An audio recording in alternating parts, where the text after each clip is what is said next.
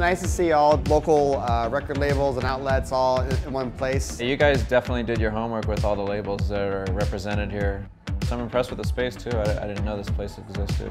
There's people that have come by the booth that are already fans of IR Comics, but then there's been a lot of people that didn't even know us. So it seems like whether or not they're off the street or just fans of the other labels, it's been really good exposure.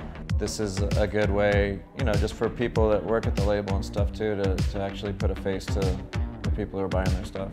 The interactions with the other labels has been awesome. I mean, most everybody is, I feel like, knows each other. So to that end, it just almost feels like record label summer camp. I guess we did good at the last ones, but it's cool. Like we just put out this 7 Days of Funk record. It's coming out on Tuesday, and I guess they're selling it here today like it's the world premiere.